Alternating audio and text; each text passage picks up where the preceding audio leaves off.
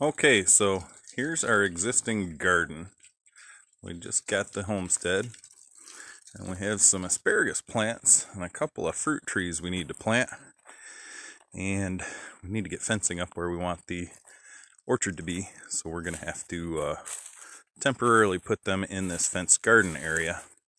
And I think the asparagus will go over here on the north end of the garden, so when it gets tall it won't shade any of the other plants. And we'll also put some rhubarb in there mixed in with the asparagus plants. So the previous owner been here 30 years or maybe even longer, and they did a pretty good job of taking care of these little raised beds and improved the soil. Over here there's a compost bin and there's water over here, and I'm going to get started planting. You can see here they have plastic over the beds and some spare fencing and stuff they had. So first things first, get all this cleared out. Looks like we got some grass on this end of the bed that I'm going to have to dig out. Down at the other end it looks pretty good. So here we go, more work.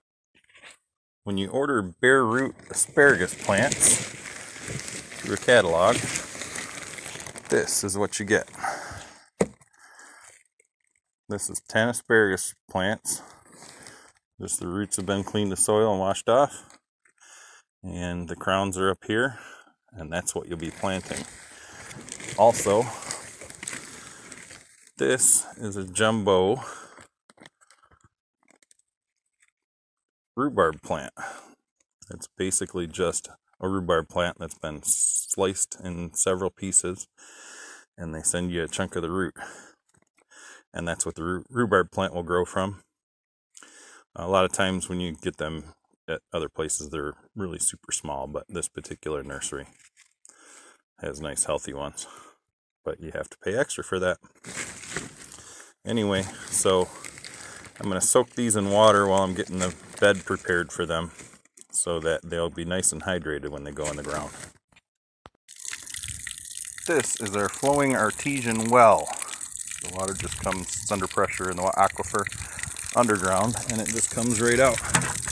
So we're going to use this to get some water to soak our roots in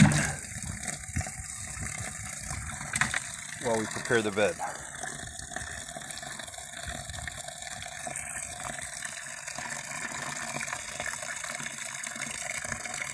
Just going to let that fill up until it's all the way over top of all the roots, and then we'll take the bucket out from under the well.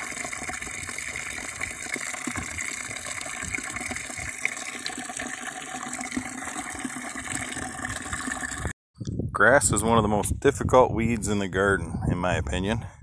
So to get this grass out, what I'm actually going to do is dig down deep and pull the soil up so I get the grass roots and all. And then I take that ball of soil and I'll shake all the dirt off of it.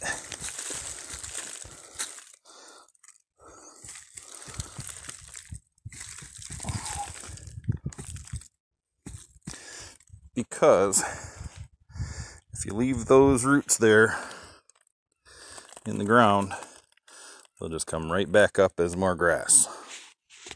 Okay, so this end of the bed is complete.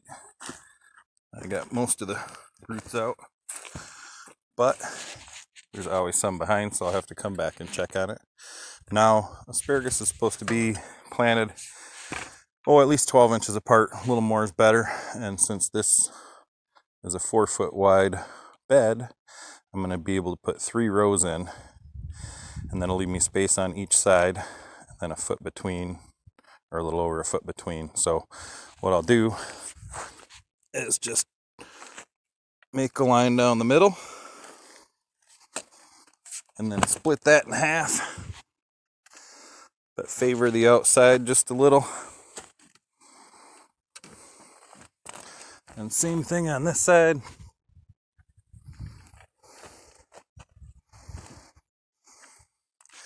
And those are the rows where I'll plant my asparagus. Now each one's going to have to be dug up. I'll show you how to do that for each plant you have. Let me get a plant here. These are Jersey Night asparagus. So, well, there's a couple of roots I missed from that big old spruce tree on the south side.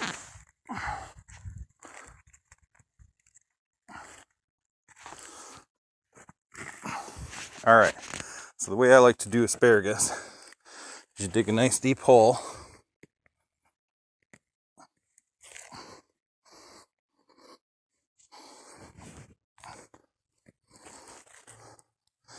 And then you put a cone of dirt in the middle of that hole. And then tear this package open here. The asparagus come all bundled together. So you just kind of gently shake them. And what you can see here, this is the growing tip. That's where your little shoots are going to come out, and then your roots are down below. Now what you want to do is spread these roots out nice and gently and put them all around that cone of soil. Let's see if I can do that with one hand.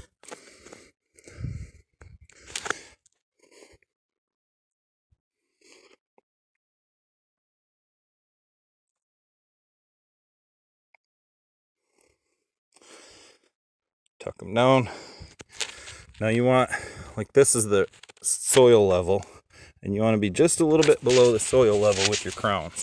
So once you have that, you can just put your soil back over the top, level it off,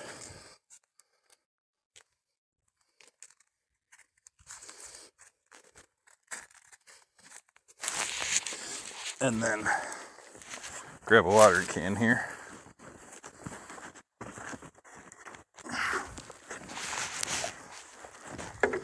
And then you really want to soak it. So give it a good heavy soaking.